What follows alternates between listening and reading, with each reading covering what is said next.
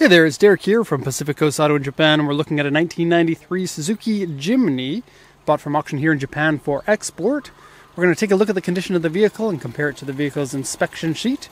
This one here with a 660cc turbocharged engine, four-wheel drive of course, they all have that. Narrow body, as was the norm for the K-car versions. Actually, this is kind of interesting. You can get these as a K-car with a 60cc engine, 64 horsepower.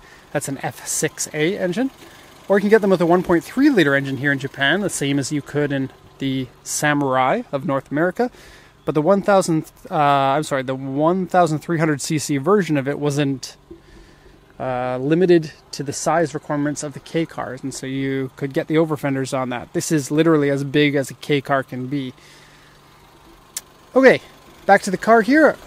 Now the coolant is good. I opened it up. You can see it spilled out a little bit. The timing belt was changed in 2012 at 94,000 kilometers. I'd say 127,000 kilometers is quite low. What is that in miles? Somewhere around 80,000 maybe? Okay, everything in here looks stock. The engine has actually had a little bit of work done to it, like rebuild work. I'll talk about that in a second. Oh, and the battery tie-down strap is missing, so that battery is basically just loose in there. Okay, close that up, turn the engine off for now. I will show you that the engine does run quite nicely. Okay, switch that off for now. And we'll go over to the auction inspection sheet first. So this is all the information given to us before we bought the car from the auction. We have a kind of a mirror in the way, so let's just move that out of the way. Okay, so it's a 1993 Jimny 660cc engine, auction grade 3.5 with interior grade C. It's four-wheel drive, which is also selectable with a high gear ratio and a low gear ratio, or you can do two-wheel drive as well if you want. 127,343 kilometers, automatic transmission in this. I'd say the automatic is probably a little bit rarer than the 5-speed manual, but still fairly easy to get. Power steering, no power windows on this. It's crank style, kind of old school thing. Original navy blue color.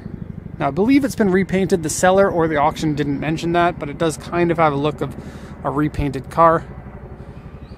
It looks like we're running low on batteries, and so I'm sorry, we're gonna have to stitch this video together, which I'll do when I get back to the office. Notes here, in 2018 the head had the valves replaced. All valves were replaced in the head, and a rebuilt turbo. The timing belt has been changed, the water pump has been changed, various other history papers. The muffler has a crack in it, causing a leak, which I actually didn't hear, so I'm not sure where it is, but probably a repair is needed for that. And then aftermarket steering wheel. The report here says interior dirty, door mirrors scratched and faded. There's actually a little bit of surface rust on the arms as well. Let's see if we can get that. There you go. Okay, seat ripped, AC doesn't work. Aftermarket headliner, which is actually just corrugated plastic. It's kind of a ghetto job, but you know, you can fix it if you want. It's completely flat roof liner, so you can put whatever you want up there. Left front cross member side section dented. Okay, bed section has scratches, dents, and modification holes in the interior liner. Aftermarket front and rear bumpers and wheels, underside surface rust. Okay, paint peeling at the top of both of these fenders. W2 for repaint there. Y1 for crack there. And then it says various tiny little scratches, which almost none of them were visible, so I wouldn't worry too much about that. I'll just step back here and then I'll splice together. I'll put a new battery and then I'll splice here so that we can see the rest of the report uninterrupted. And we're back with the full battery. Okay, so we have done that. Let's do it once around so you can see it from all different angles. You'll notice that the turbo versions of these have the hood duct on it, and quite a nice looking hood duct too. And of course it is functional because it has that top mount intercooler. Okay, I'm not 100% sure that it is faded paint. I'm sorry, not 100% sure that it is a repainted paint. It does have that look to it. Sometimes original paint can look like a repaint too, though. If you look at it, the hood is shinier than the rest. The hood was the only place that got a W2 on the auction report. Here we have a rear mount spare tire. You can see the aftermarket bumper with the integrated taillights in it. Okay. We are selling these pretty consistently.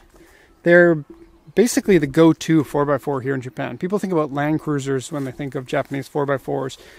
which is true, there are capable vehicles, but anyone who recreationally goes out and does 4x4ing for fun, I'd say over 90% do the Jimny, because it is cheap, very easy to get aftermarket part, very light, extremely short wheelbase, approach and departure angles are basically perfect, and if you bash it up, there's so many of them here in Japan that you can just buy whatever you need. Buy another one. You know, they were disposable, prices are coming up a little bit, so I wouldn't really consider them to be disposable anymore, but what a great little vehicle. The only thing they're not really that good on is on-road manners, but if you can get past that, it is a very cool looking car, highly capable, and really not that expensive for a fun little thing. Like if we didn't do car racing, that money could go into something like this, and you could have a ton of fun with this, off-roading and splashing through puddles. Okay, looking at damages. The roof, or I'm sorry, the hood being repainted. You can see a little bit of the wave there. And I'm sorry, it is dirty at the moment. The cars can get dusty every now and then.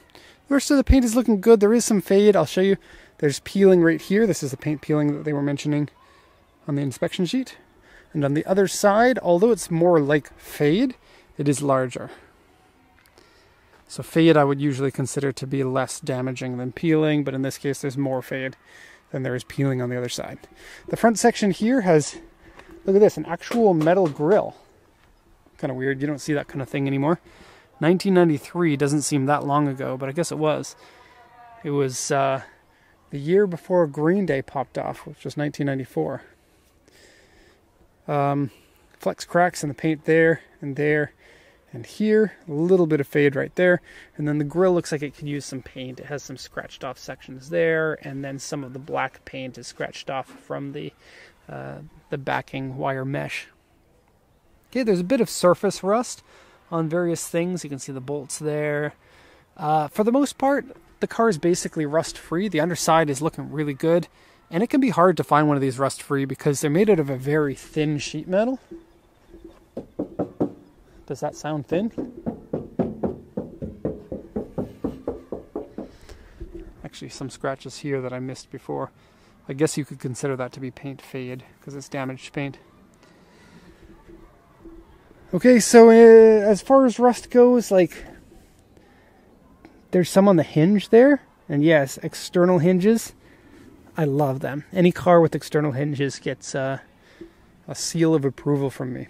Actually, functional vents in the hood, giving you less lift at the front, which it's not a sports car, but you know, it makes things better on the highway. A little bit of rust right there too, and on the other side here. The bumper's nice. It's cool that I mean, it's pretty simple, but it's cool to have the integrated signals and the brake lights in the back. Going down the side, it's looking pretty good. We don't really have any large areas of damage. We've got a small dent here in the sill. Luckily, no rebuilt sections, no rust in there. You can see the frame in here is nice and tidy. Okay, it has a set of tires from 2006 that are basically done, so it's going to need some new tires. And then the exhaust has a smell of fuel that's been in there for, I don't know, over a year or so. It doesn't smell like anything's wrong with the engine. It just smells like fuel that's been in there for too long. Okay, this is where your license plate goes, which is weird. It's got graphics underneath it, and it says 200 kilograms. Actually, this vehicle was registered as a commercial vehicle. So be careful. If you have a commercial vehicle and it's going to the States like this one, you need to do something special or you're going to be dinged for 25% import tax instead of the regular 2.5. What you have to do is you have to petition to customs that because this car has 4 seats, it doesn't qualify as a truck, and therefore you can import it. If you have only 2 seats, 25%. 4 seats, 2.5%. And so do make sure that you import it properly. Well, since we have this open, you can see this area here has a number of scratches. We got a bit of rust right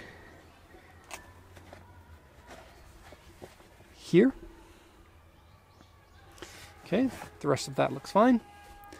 Okay, missing some speakers. That's easy enough to fix if you want to. They're just built into the door cards though, so you're not going to get great sound out of them.